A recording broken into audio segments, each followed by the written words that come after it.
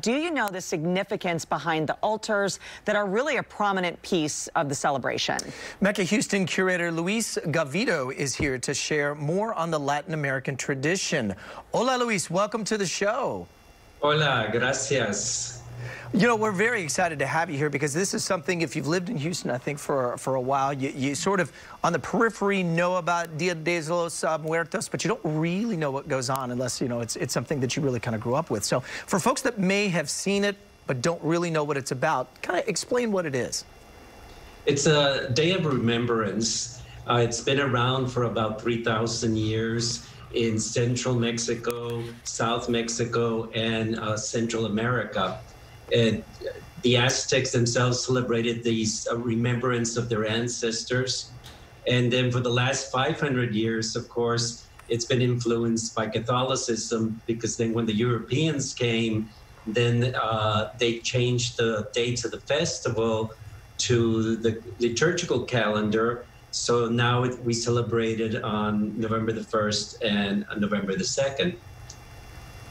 And this is so great, really, for all ages to really celebrate those who have gone before us and to honor their memory. Yeah. What I think is really captivating about it is the colors and the altars and sort of the story and meaning behind it, because marigolds, for example, Luis, play a very integral part in the altar. Is that right?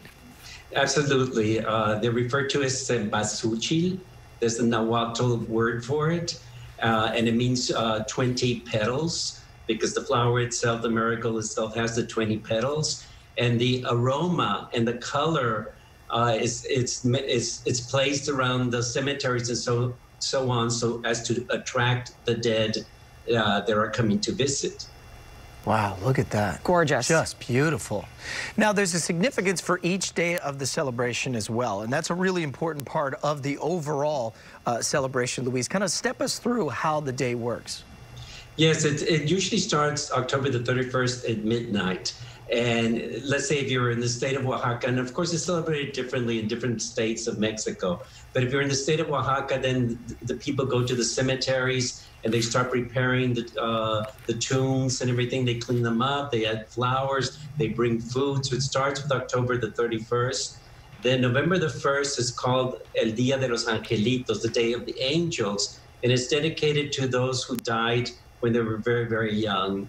And November the 2nd, actually today, All Souls Day, then it's dedicated to all those, all our ancestors that have departed, that have gone to the other world. And the altar, let's talk about that. I know we talked about the marigolds and the days, but there's also levels for the altar. Can you walk us through those? Absolutely. There is no wrong way or right way to make an altar, but the Mexican-inspired altars usually have 3 levels. The top level is what we refer to as the celestial level, because we have to remember the Day of the Dead has to do with a belief system, the spirit world. So at that level, we put the crosses, the saints, the angels, Our Lady of Guadalupe, and so on. The second level, then, you put the photographs of the people that you're honoring. And the last level, the third level, then you put the foods that they enjoyed, personal items, and things like that. Just amazing, isn't it? It really is. And Luis, we appreciate your time and the video and the explanation as well. Thanks for joining us today on Houston Life. Thank you for having us here. All right, well, you can find out more info on Dia de los Muertos altars on our website. There's a lot on there as well about how to build your own. It's so if you're fantastic. interested in that with the kids, yeah. I know, and I love all the colors too. Beautiful.